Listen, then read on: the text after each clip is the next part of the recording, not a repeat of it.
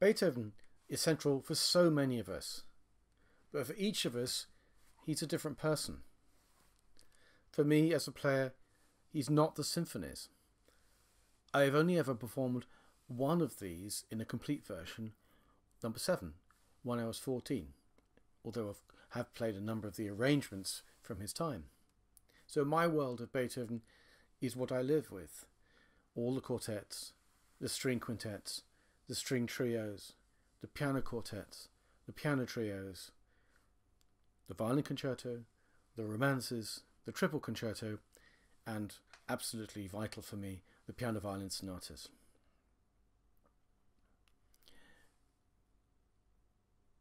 Two things I'd like to begin with. When I was a young musician, it was fairly common to speak of Beethoven as writing against the violin. One famous violinist who will remain nameless actually spoke about this in an interview with the BBC Music magazine when they were in the middle of recording the complete cycle of sonatas. And this seemed to have two origins. One was the popular perception of Beethoven as being entirely a piano-orientated composer, which thus enabled such talk. And the second, curiously, was a misapplication of the critic Hanslick's attacks on the Tchaikovsky violin concerto, which somehow in some people's minds seems to have transferred into the perceived lack of success of the premiere of Beethoven's violin concerto at the beginning of the 19th century, 70 years earlier. The two seem to have melded. Hanslick's "The violin is no longer played, it is yanked about, it is beaten black and blue," seems to have found its way into a perception of how Beethoven approached the instrument. Of course, this is complete nonsense. But the root of it could be this. When Beethoven is writing specifically for the violin in a situation where the violin is being played in the course of rehearsal processes or workshop processes which demand study, as opposed to processes which are determined by sight reading, it should be fairly obvious, particularly in the early 19th century world, the differences. He demands things from the instrument which are not against the violin, but such as the extraordinarily idiomatic yet ferociously difficult beginning of the Kreutzer Sonata that I just played, demand a lot of work. They demand understanding his approach. For me, this is a clue that when he wrote for the violin, when he wrote for the viola, he was writing right from the inside. And that's what this set of 3 talks is aiming to explore. How can we get inside Beethoven's relationship with the instrument, which from the whole of his life was one with which he had a true, knowledgeable and tactile relationship. But to begin with, we have to confront a little bit of an awkward truth.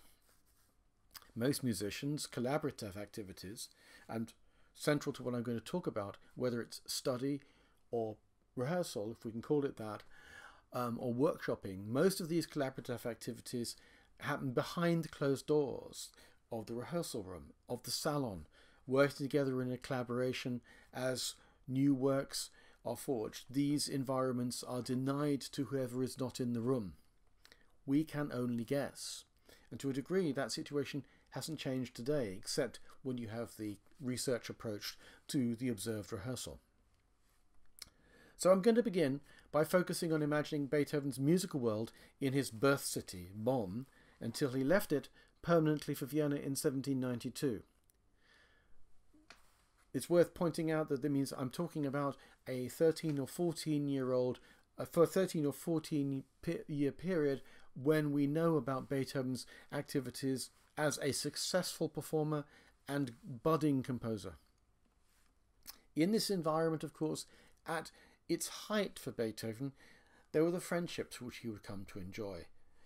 These I'll get to a bit later, but the obvious ones were going to be with Andreas Romberg, the violinist, and Bernhard Romberg, the cellist, the flute player Anton Reicher, and the most important thing to say about this closed door was all of these musicians that he was around were distinguished improvisers. And this problem, this challenge of focusing and understanding the relationship between notated music and improvising is a substrata to everything I'm going to talk about.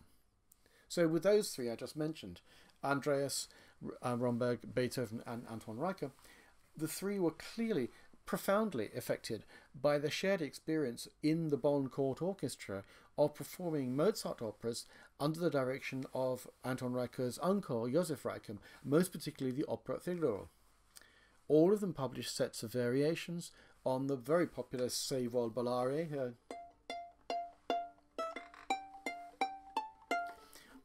From that opera within a few years of the incredibly important professional performance, the production which was put on there in 1785. I'm going to juggle around with this a little bit because it helps us establish something of the environment, the family environment in which Beethoven found himself. Beethoven said he sent to his, in many ways, his first love, Eleanor von Breunig, shortly after his arrival in 1792. And there it was immediately published by the Artaria publishing house as Opus 1. This title was very soon ceded, given away to the first set of piano trios which were dedicated to Haydn as the Opus 1 which we all know today. Many reasons behind this, but it's pretty clear that one of the reasons was because Beethoven had written this and amongst other works before he left Bonn for Vienna. The Rombergs published an extraordinarily innovative co-composed set of variations for violin and cello, whilst Anton Reicher is for the same duo plus his own instrument, the flute. You can hear both Beethoven's version and the variations by Andreas and Bernhard Romberg on the resource page, which I've put, you should have a link to. Go to that afterwards. So we don't have time to do that now, but all the music I'm going to talk about, if I'm not playing it, is all sitting there. Looking at the various combinations involved, the violin and cello and the flute, and bearing in mind the circumstances under which all of these composer-improvisers first encountered this work as performers, it's incredible to think that they wouldn't have experimented, messed around with the melody in improvising, in the breaks, in production. The musicians will do this. And there are simply too many aspects of their respective sets of variations in common for this not to be, at the very least, a possibility or a likelihood. But the only evidence that we ever have, or went on in improvising at this time, in many ways is the publications. We know nothing, or some manuscripts naturally of cadenzas, for instance. We know very little or what might have gone on when the players played extempore as opposed to what they published of in improvised techniques, as nobody would have thought that was necessary or even desirable to write it down. We have a little bit of a taste. I'd like to play you the beginning of one of Andreas Romberg's three extraordinary sonatas for violin alone. So this is just the opening, and I think you'll see why I'm playing it to you.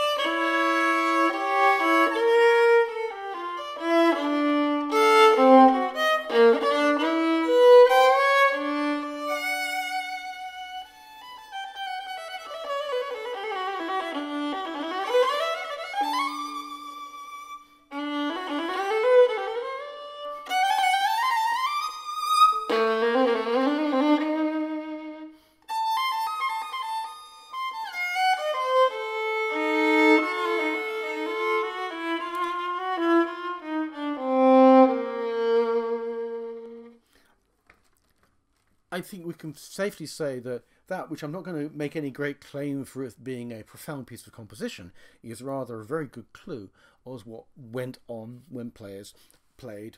They made it up. This is the centre of music making at the early 19th century. So that kicks us off to what I'd like to do in this little series of talks, which is to take a deliberately narrow view of Beethoven, seen from the angle or the tailpiece, if you like, of his lifelong relationship with the violin and viola. Beethoven was one of the first composers to note, if only to himself, his concern to preserve a connection to the actuality of string playing. This was revealed in his Tagebuch, which he kept from 1812 to 1813. He was clearly worried that the new reality, the new nature of being a composer, beginning to be separated from the world of the performer, ran the risk of distancing himself from gut and horsehair, not to forget, of course, boxwood and brass. It says, every day share a meal with someone, such as musicians. So when one can discuss this and that instrument, etc., violins, cellos, and so on. I've divided the talks into three. Naturally, there's going to be an overlap of ideas, people, and more, but I think that seeing Beethoven's violin life thus helps. It helps me, for certain, to clarify some of the changes that his counterpoint with the violin underwent in the course of his musical life. One of the most extraordinary unities of Beethoven's output is the sheer inventiveness and pragmatism of his work at the violin. I'm going to season these presentations with these illustrations of this practicality and inventiveness. There's no point talking about a musician unless it's music. Let's begin with a long-term result of this practical approach, which he took to everything. An example from the late quartets, which are rightly viewed now, just as when they appeared, as a summa, a high point of what can be achieved, tried at the extremities of technique and expression viewed as one. I don't think anyone will have a problem with me saying that in many ways no one had succeeded in going further, in pushing these two things simultaneously. Anybody who's played the grosse fugue will know what I'm talking about. The challenge for any musician in the early 19th century was a problematic relationship between new realities, new demands from composers, and preparation models, which were to a greater or lesser degree stuck in the world of the pre-revolutionary Kapelle. To put it bluntly, the idea of how to practice was being invented almost in real time. Anyone, for instance, who spends any time looking carefully at the manuscripts of the 5 violin concertos which Mozart wrote in the mid-70s will quickly get a sense of how Mozart crafted these works so he could use a limited set of technical procedures to maximum effect. This is not to denigrate him or these extraordinary works, but it gives us a window into how he and his colleagues in the 1770s worked. His father, Leopold, nagged him about spending enough time at the violin as a composer or performer. His response was for a while to write material which didn't demand a lot of practice. This changed, of course, by the time he came to write, for instance, the late E-flat major quintet, or the same key string trio, or the last 3 string quartets. But in Beethoven's case, by the 1820s, when he was clearly not writing violin music for himself, though he was always ready to demonstrate, and that's going to come back later in the talks, he nevertheless endeavoured when innovating technically for the instrument to make sure that new techniques could be repurposed so that the player would not find themselves limited to one work, one passage, for instance, a new bowing technique or a new demanding hand position. It's worth saying straight away that there are, if you like, 2 feeds coming into Beethoven's work. There are, for instance, the things which he might be getting from contemporary players, say the French school, for instance. In the Opus 59 quartets, you get a lot of this kind of bowing. These offbeat paired couplet, which is, I didn't do it very well, so this kind of thing. In the last movement of Opus 59, number 1, for instance. On the other hand, there are the techniques which he was innovating, which weren't, if you like, generic even. So the question was, does a player want to learn something from a composer they're never going to be using again? It's a question for anybody who works with contemporary composers now, is often asking themselves. So let me illustrate that. The Opus 132 string quartet was completed, workshopped, rehearsed and performed in the late summer and autumn of 1825. Its second movement, Allegro ma non tanto, is an extended minuet. Its trio in A major begins with a justly celebrated duet for the two violins, with the first playing an imitation of a sort of heavenly hurdy-gurdy, or a vielle. The passage relies, sorry to get technical, on an extension on the E string, which I can demonstrate now, locking down the C sharp with the first finger and reaching the first inversion to the tonic A with the fourth. An extended hand position. Now this is not sight readable. You have to know the procedure to play it, but when you know it, well, it's relatively easy. So the hand position, when you're locked into it,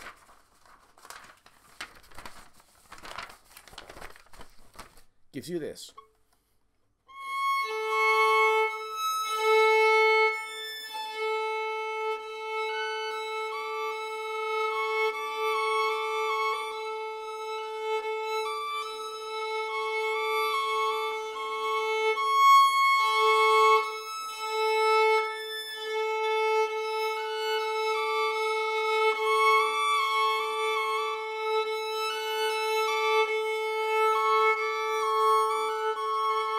Now it's worth pointing out at this point that the imitations of similar instruments, say for instance that Mozart uses, he uses using very generic techniques, not for instance involving complex extensions, although simple shifts such as this from the last movement of K218.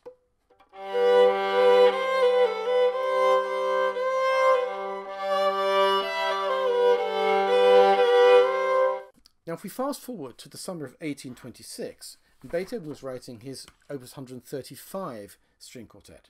And the second movement, again, is a dance movement, but this time a scherzo. In terms of character, it could not be more different from the one from Opus 131 the previous year.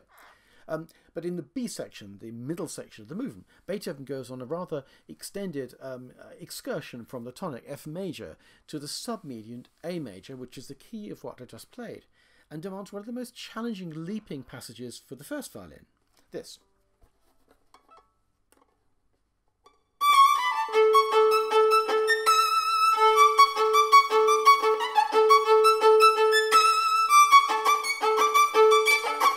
Etc.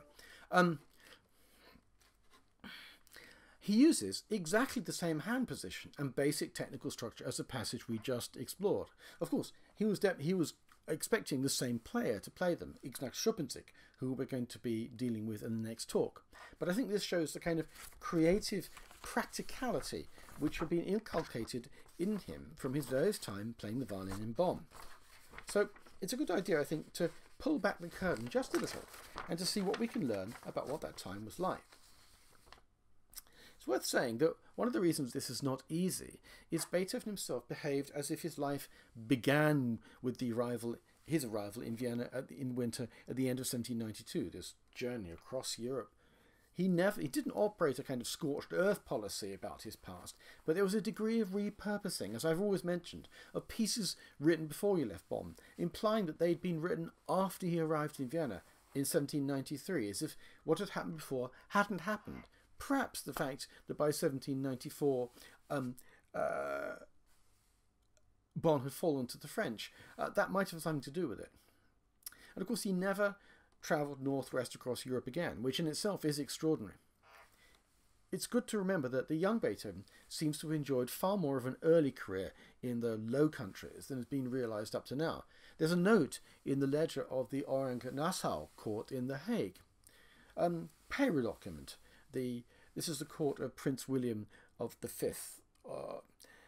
Payroll document, The Hague, November 26, 1783. Invoice for the funded concert, that's the Wegensgeisterte Musik, before His Serene Highness at Court, November the 23rd, 1783. Beethoven, forte piano, 12 years. Monsieur Stamitz, alto, viola. That's Karl Stamitz, the son of Johann Stamitz. This is one of the earliest accounts that we have of Beethoven on stage, present it as an equal to one of Europe's great musicians, and offers a tantalizing link between the legacy of the Mannheim school of virtuoso orchestral and solo works and the demands of Beethoven's later works.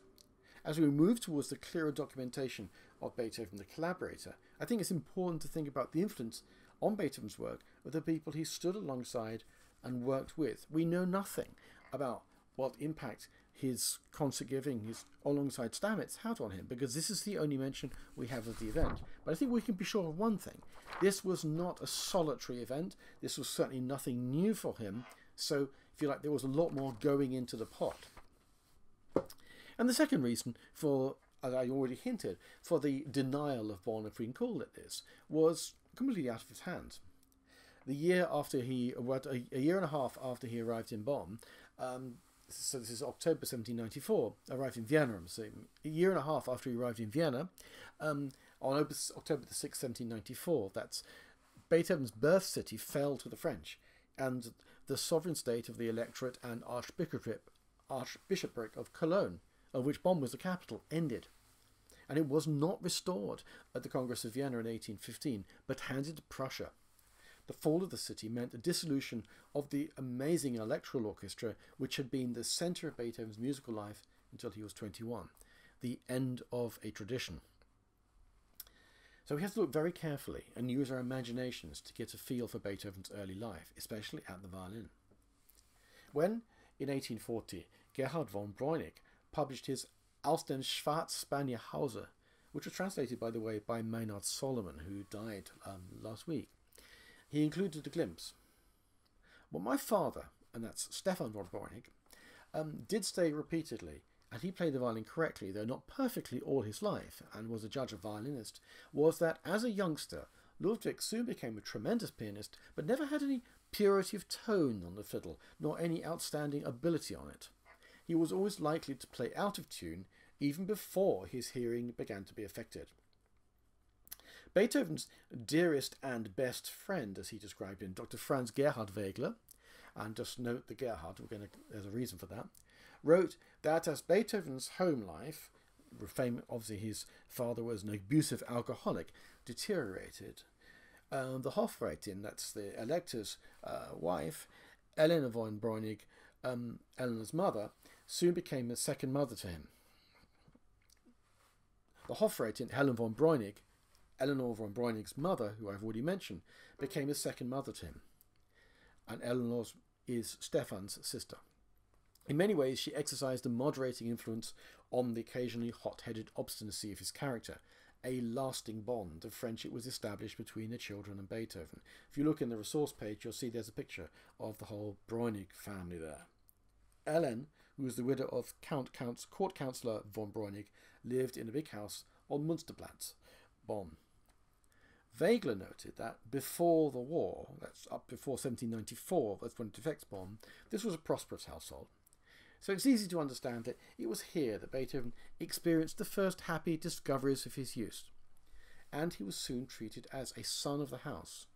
Not only did he spend the greater part of his day here, but sometimes the night, and here he received his first introduction to German literature, particularly poetry.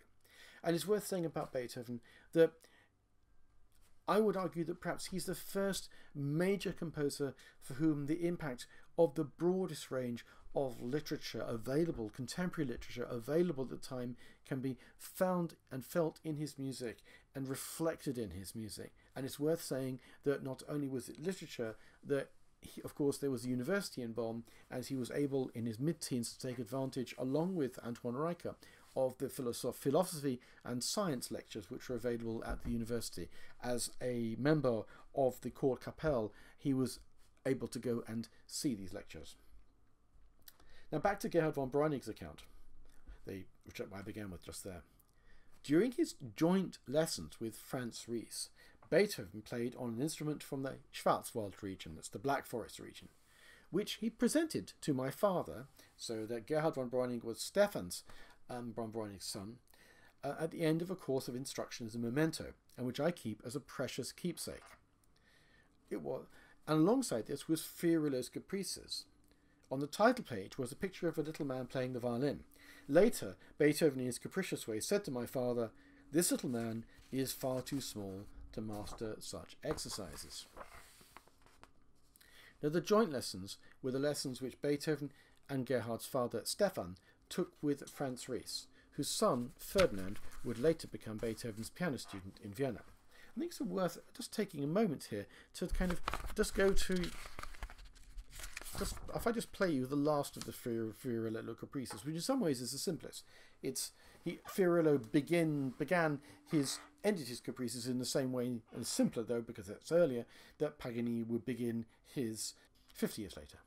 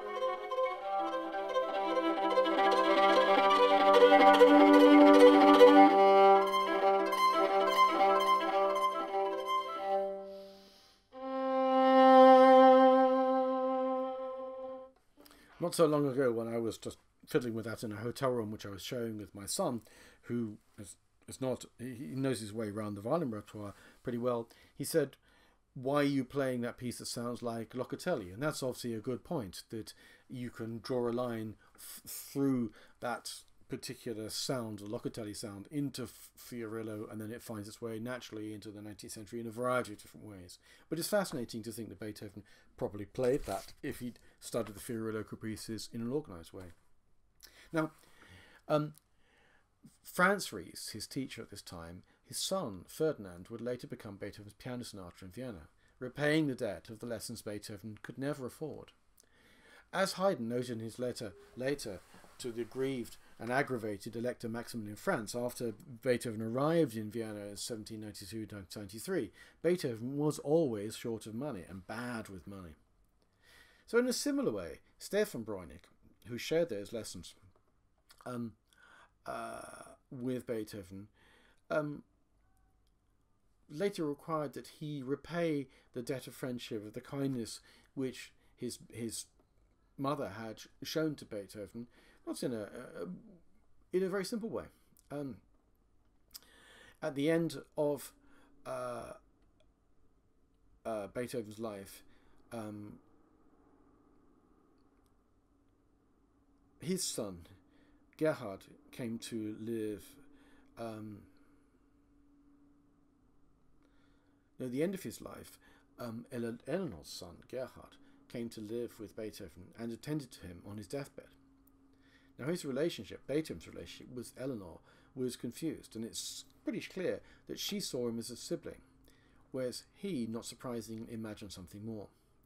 She became a distant ideal for him, and of course would become the central, reimagined, womanly ideal of Fidelio, originally named for her, Leonora. Beethoven was always in and out of love, often with a number of women at the same time, so she may have been glad of the distance which the long war imposed between them. For in 1802 she had married Beethoven's closest friend, as he described in Wegler. Gerhard was their son, and he must have seemed like the son that Beethoven never had the chance to have.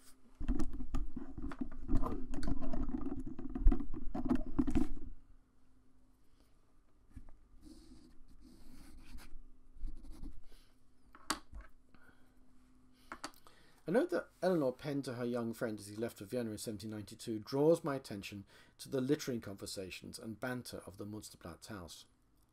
In the Stammbuch, which a number of his admirers put together on his departure from Bonn in November 1792, she wrote a quote from Johann Gottfried Herder's Zerstreute Blätter, strewn leaves. This was the newest thing. The volume she quoted from was only published that year. She wrote, "Friendship with one who is good grows like the evening shadows until the sun of life sets. Your true friend," etc. Now, Beethoven's communications with her were far from being so respectful. A year later, he sent a dedicated variation, Savoir Ballare, which I mentioned earlier, to her with a note. "Accept this trifle and realize that it comes from a friend who holds you in high esteem. Oh, if it only gives you pleasure, then I'm fully rewarded. I add a request that I may be lucky enough to possess again a new waistcoat worked from you in yellow Angora. I still have the first one, which you were kind enough to give me in Bonn, but it is now so out of fashion that I can only keep it in my wardrobe as a precious gift from you. P.S. The variations will be somewhat difficult to play, especially the trills and the coda. Don't let that alarm you. It's so arranged that you only need play the shake. The other notes you can leave out, as they are also in the violin part." I'm not sure that Eleanor would have appreciated this very heavy-handed joke. The yellow waistcoat was the distinct, not to mention the insult to her piano playing, for the yellow waistcoat was the distinctive apparel of Goethe's suicidal hero of his 1774 novel The Sorrows of Werther. And Beethoven clearly cast himself as the suicidal hero, much as, actually interestingly, Brahms would when he sent an instruction to Simrock with the manuscript of the C minor piano quartet, with the idea that he should be depicted on the front cover of the first publication wearing a yellow waistcoat with two guns to his head. In Brahms's case, he perhaps more accurately had posited Clara Schumann as Lottie from the book, whereas Eleanor, I suspect, was rather less likely or happy with being perceived as being the rather matronly Lottie with whom Werther falls hopelessly in love. But let's just go back to teachers. If we line up Beethoven's fiddle teachers in Bonn and Vienna, Ries was not the first. Here's a sequence as we know it. Rovantini, violin and viola, 1779 to 1781. Franz Ries, as we just mentioned, that's 1785 to 1786. Then in Vienna, Ignaz von Schubensig, 1794, and that continued, as I'm going to talk about in the next talk, to a greater or lesser degree into a different relationship, and Krumpholz in 1795, also in Vienna. The first of these, Franz Rovantini, is, to put it mildly, a rather mysterious figure, about whom nothing is known, save for the fact that he became very young leader of the Electoral Orchestra and was dead by the time Beethoven reached 11, at which point Franz Ries took the place. In his Geschichte des Violinspiels, Andreas Moser noted that Rovantini should be considered as another pupil grandchild of Tartini. It's worth just hovering on a moment because, as we've talked about a little before, if you think about the centre of Tartini's work, it's this idea of per ben suonare bisogna ben cantare. In order to play well, you should sing well. And that was a message that Tartini's dictum had started to burn brighter and brighter at the end of the 18th century. And along that, with the popularity of works such as his very lyrical Didonia Abbandonate, his violin depiction of Dido abandoned in Carthage.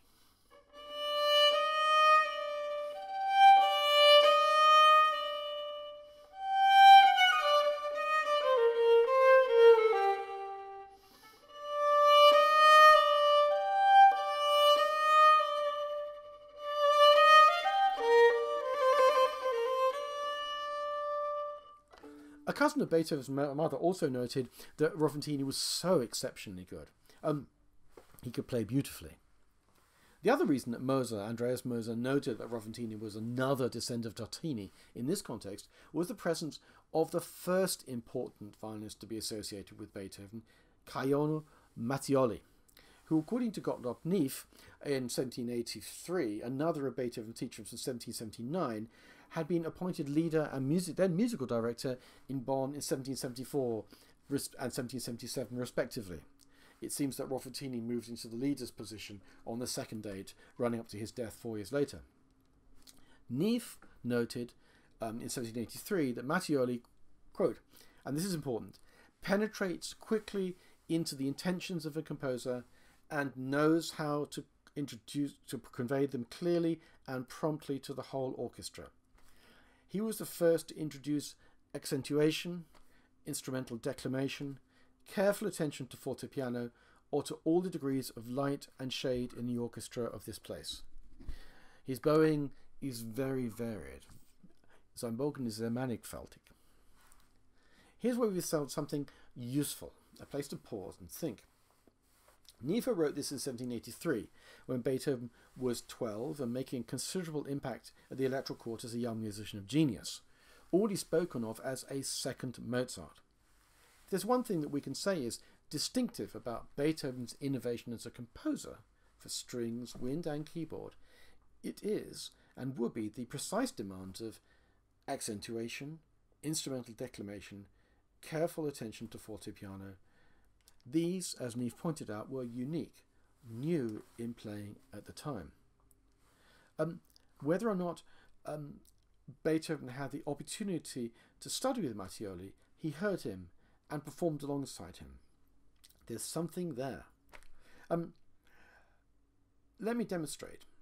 This month, the 3 Opus 30 sonatas are much on my mind, and for me, as so many musicians, there's one thing that stands out in studying Beethoven seriously.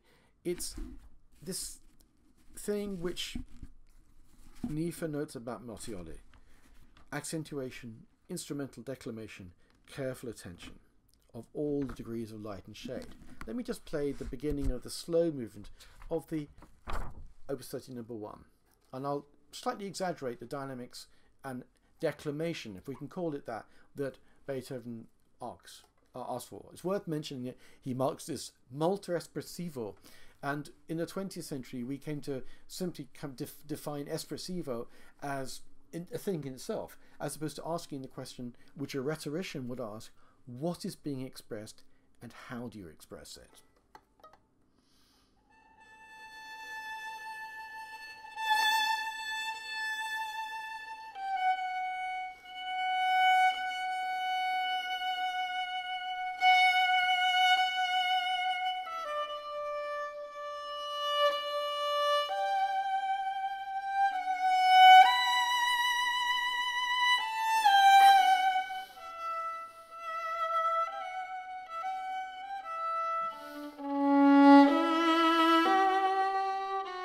Etc. Now, of course, in the middle of that was the control of one particular dynamic, which for me, as so many musicians, was the thing which stands out when we studied Beethoven seriously for the first time. Beethoven's love of precise, initially what seemed to be counterintuitive subito dynamics, particularly subito piani. So if I go to the most celebrated of that group of sonatas, the Opus 30 number 3, which is very much going to be the centre of our talk next week, the first talk next week. Everybody, recognises, if you're a violinist, this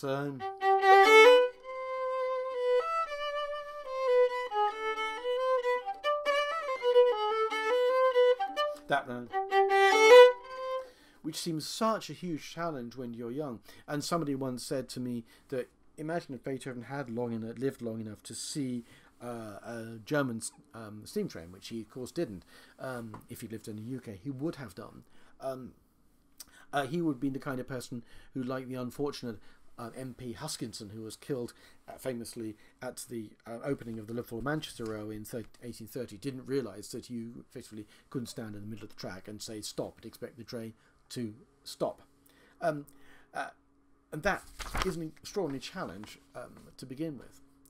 I think in order to get a handle, to find our way into, say, a teaching room of the past, it's important that we examine our own experiences of collaboration and pedagogy, however anachronistic they might seem.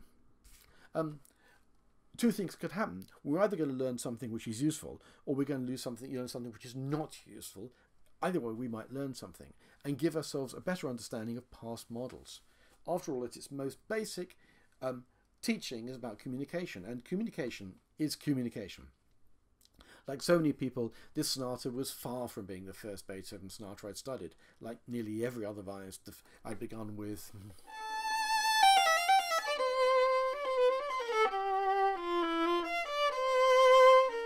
the Spring Sonata, a title, by the way, which Beethoven did never appended to it. If I think about my work on the Opus 30 sonatas with the great and very much lamented Ralph Holmes when I was 14, it offers me some insight into Beethoven's relationship with his teachers, just as any of your teacher-pupil interchanges in any field, whether they're music or not, can open windows of enlightenment to the past. When we started working on the G major sonata, my lessons, it seemed, changed. It seemed as if the teacher-pupil dynamic shifted. Ralph worked on my exploration of this piece as if he was preparing it himself, which was partially true as it was the one of the 10 piano violin sonatas that he performed the most. Tragically, he never had the opportunity to record the whole cycle, which I regard as a huge loss to violin playing. In these lessons, Ralph confronted me, and we have two models going at the same time here. One is thinking about remembering what comes from the experience of working with a great player, and the other is someone opening a door onto Beethoven himself. So I appreciate this is muddled. Ralph confronted me with the seemingly impossible demands that Beethoven makes on us as players, which are nothing to do with right notes and everything to do with honesty, the uncompromising delivery of the expressive markings, the shape and colours, which are the essence of his scores. What I began with, the Kreutzer Sonata, is a great example of that. He doesn't just write those notes, he writes forte, diminuendo, piano.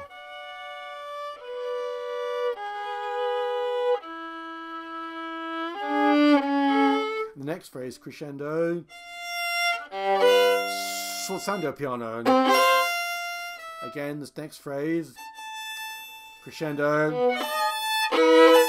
sforzando piano, crescendo, crescendo, crescendo, crescendo, crescendo, crescendo, crescendo, sforzando piano. Which is an extreme example of what I'm talking about. And Beethoven uses the subito piano in the G major sonata more than in practically any other work.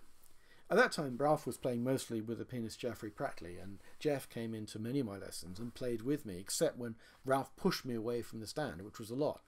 And the greatest strength of his teaching was he taught by doing, not showing, which is different. And that, bear in mind that when Beethoven was studying with Franz Ries, he was studying with a young man. I suspect that the teaching had some of that element. He was very much an active player. He was not, if you like, a teacher showing what to do by saying do it, demonstrating how something should be played, rather playing it. I remember a review of a teacher many years ago saying he doesn't so much play as demonstrate how something should be played, and it was not a compliment. These sessions infected me with the excitement of meeting Beethoven's demands, finding the life in every note, every gesture. The reason I've been going on so much about this is I suspect that the encounter with Mattioli, about which you know almost nothing, as a musician, a senior collaborator, because of course he was the leader, and then the director of the orchestra with which the young Beethoven would very rapidly find himself playing concertos before he joined the orchestra. After Mattioli left. So this encounter with Mattioli as musician, collaborator and possibly mentor clearly left its mark on the expressive demands which became central very soon to the young composer's musical language, but they're not there in the Bonn works which we have. When Mattioli left the Electoral Kapelle in 1784, there was much discussion as to who might replace him, and the name of Mozart was seriously mentioned, and it would have been possible. But it was the cellist, composer Josef Reicher, the Bohemian, who took his place, which set in motion the beginnings of what I consider the crucial relationship for the young Beethoven, and right through his life, the much undersung and underappreciated relationship with Anton Reicher, who was perhaps the only person who was ever able to stand up to Beethoven as a colleague and a friend.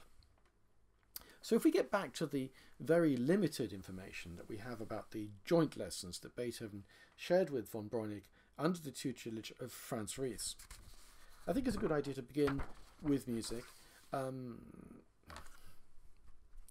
It's difficult for us from this distance not to see Franz Ries as the grand seigneur of the dynasty, leading through his son Ferdinand and on to Hubert Ries.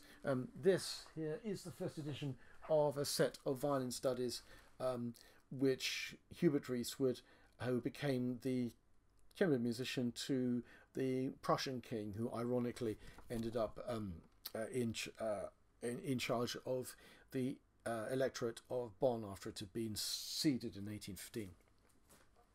Now, when Beethoven came to study with Franz Ries had just turned 30.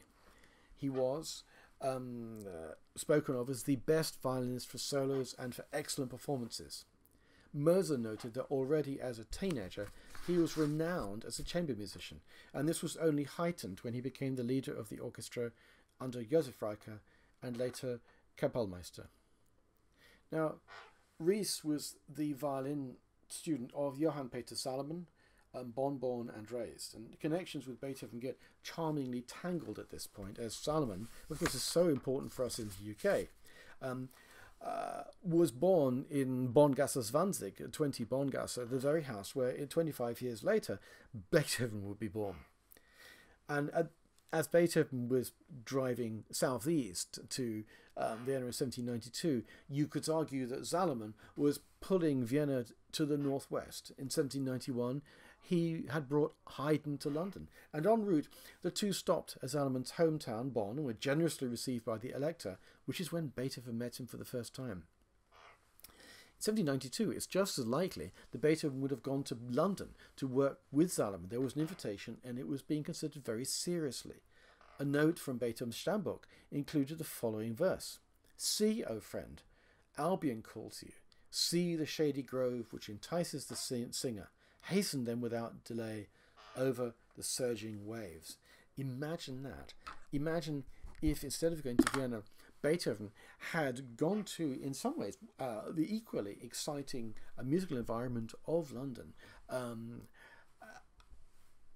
Of course, later, curiously, London was going to have an enormous impact on him, because if you think about it, innovations on Salomon in London, which built on what Carl Friedrich Abel and Johann Christian Bach had done with their concert series in the mid-1760s. The two things together then led to the founding of the Philharmonic Society in London in 1813, which of course became such a crucial impact and influence on Beethoven and help for Beethoven after the visit of George Grove to Vienna in the early 18-teens, and later, for instance, they sent Beethoven his first broad-rod piano, which effectively introduces him to modern piano writing, and famously commissioned the Ninth Symphony.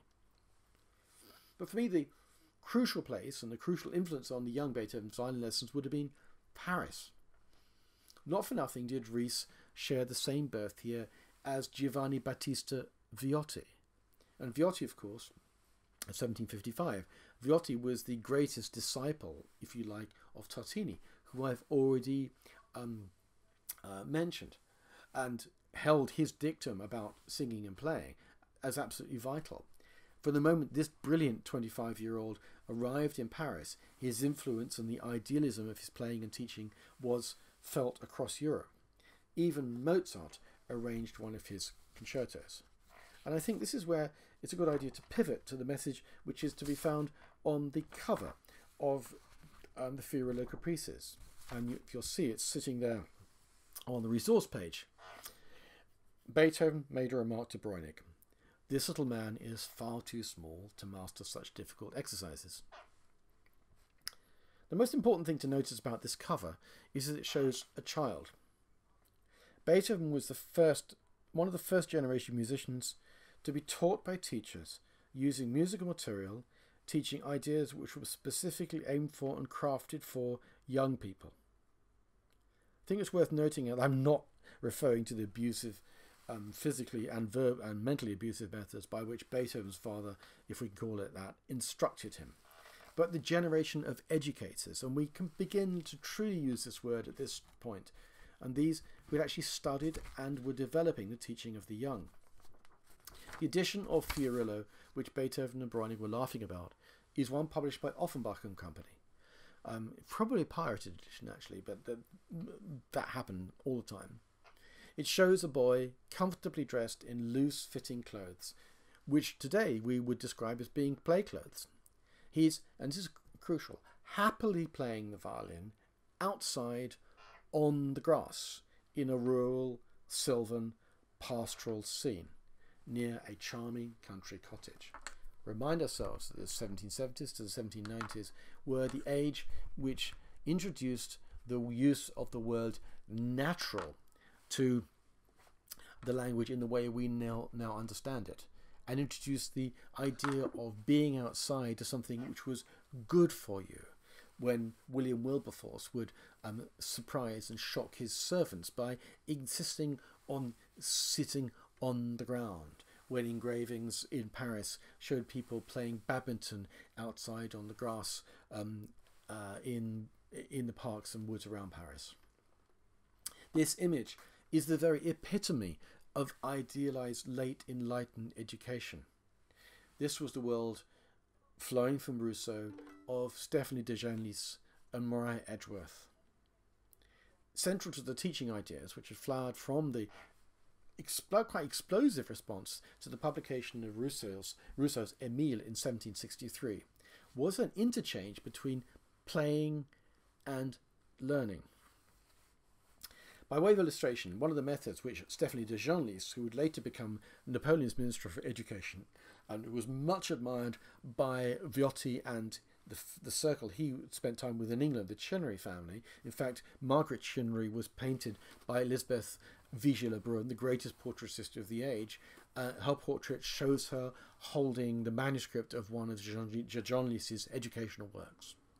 De Genlis's central idea, and this sounds modern even today, and it's not something which certain government ministers will understand, was that children would be rewarded for playing, and playing in the true sense, for playing well, by rewarded with lessons.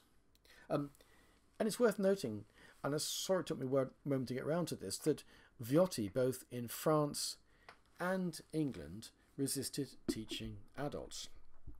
His disciples, Rode, Kreutzer and Baillot, had not studied with him in the way that he taught children. They'd come under his influence when they were employed to play in the orchestra of the Théâtre Le Monsieur, which he was one of the co-founders of, who was the musical director of in the 1780s, and that theatre later morphed into the very famous Feydeau Theatre. And so effectively they were taught by being under his benevolent violin bow, if you like. But the children he taught, Nicholas Maury most famously, and Libon, less known, and Robrex, had a very different experience. It's worth saying that Nicholas Maury, of course, would go on to become the most influential violinist in the UK in the term 1820s and 1830s, because as well as his work as an orchestral leader, he was the first professor of violin, senior professor of violin at the newly founded Royal Academy of Music after it was founded in 1822 alongside Spagnoletti. And if you read Viotti's letters both to Maury's parents and to the people who, the Chinnery family, who supervised him, he is very involved in the minutiae of every aspect of his education, from his concern, for instance, that he was being fed incorrectly by his parents from too much. There is a letter talking about eating too much spaghetti. Remember that Viotti himself was Italian, although he effectively became naturalized French and then British, born a blacksmith's son in Fontanetta di Po in 1755.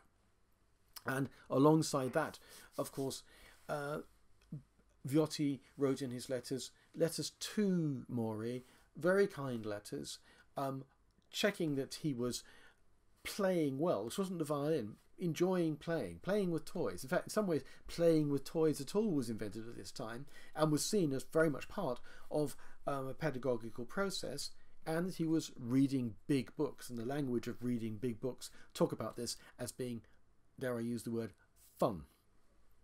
My sense from the to and fro between Stefan and von Breunig and Beethoven later in life was that the shared lessons with Breunig under Ries may have had something of the nature of this idealized, dare I call it, a true pedagogy, the leading of children, which the late Enlightenment idealized. But I'd like to just pivot back to another idea of Beethoven as an innovator on the instrument, at the same time as being somebody who innovated from a deep knowledge of its history. If I slow down the end of the first movement of the Opus 131 quartet, which I mentioned earlier, we get this. We have this as the coda.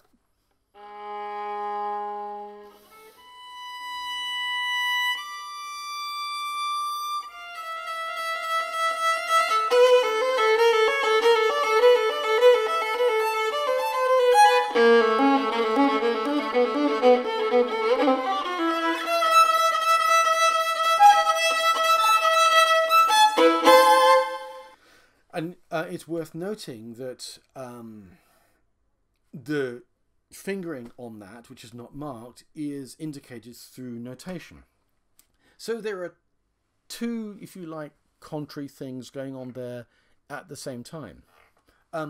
One is what you might say is a very contemporary, clangorous use of a combination of octave writing and dissonant intervals in order to make power this kind of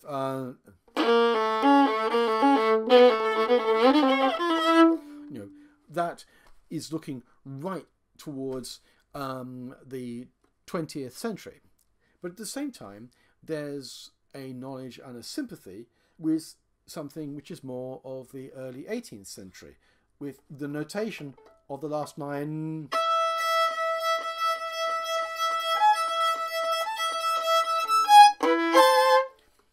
This makes me suspect something.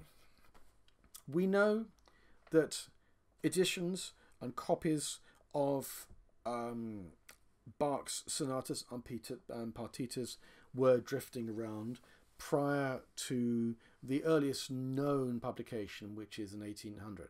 But it's interesting just to point out that Beethoven there in a string quartet is doing something which, for instance, Mozart never asks for in the quartets. There's a possibility that Mozart asks for barrelage in certain moments in his concertos,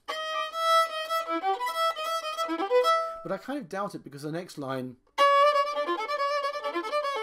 but there it is.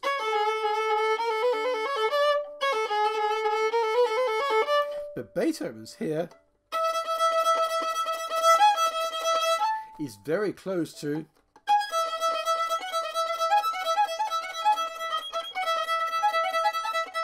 the prelude from the E major partita.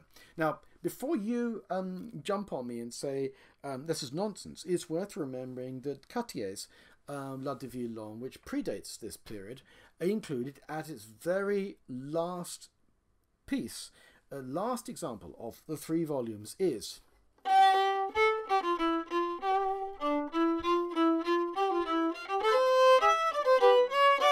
and this clearly made an impact because one, we know that Baillot included in his La de Violin, and this is what will point me towards what I'm going to talk about in the last of the talks, that the copies of that fugue were circulating in London. It's difficult not to play the beginning of this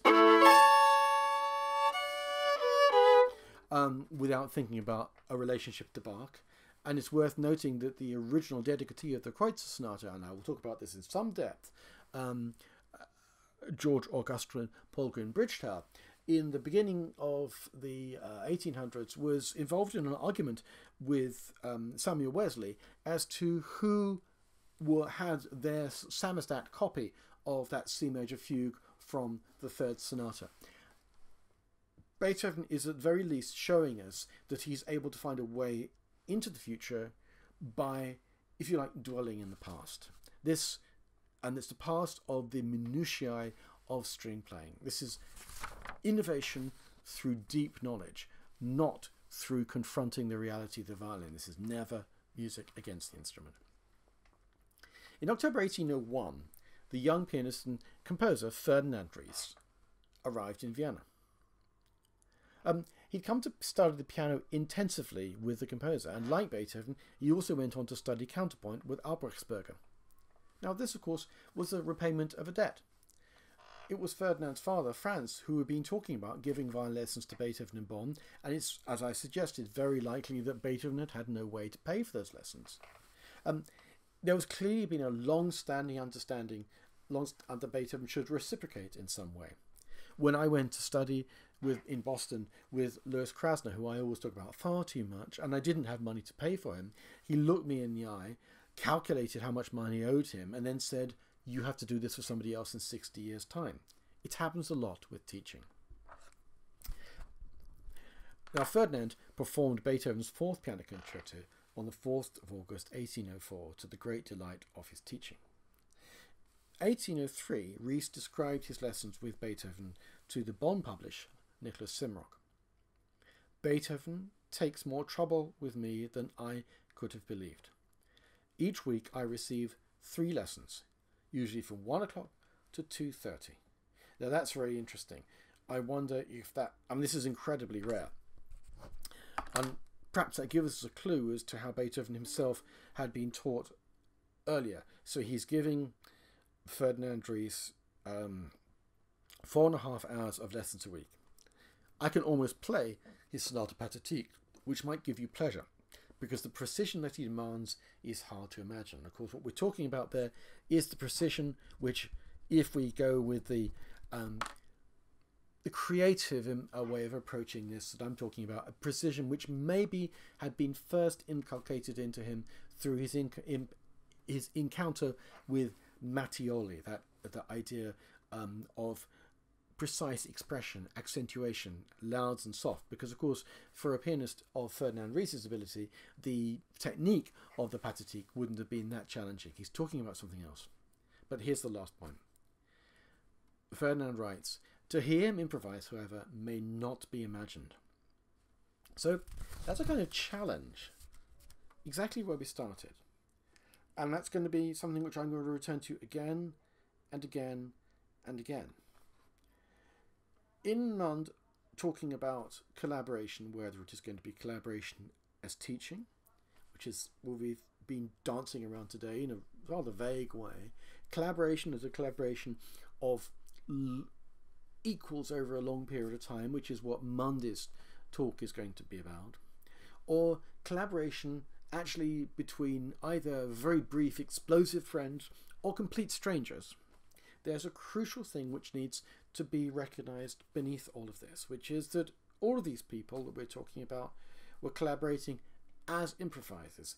Improvisation would have been something which found its way into the process both of all of these, and it's pretty clear from that the nature of that final Fiorillo caprice that I played, which encourages improvisation. In fact, a Fiorillo published it with a set of 7 or 8 different bowing techniques. These are always treated today as if they are pedagogical things to improve your bow hand, but that wasn't the point.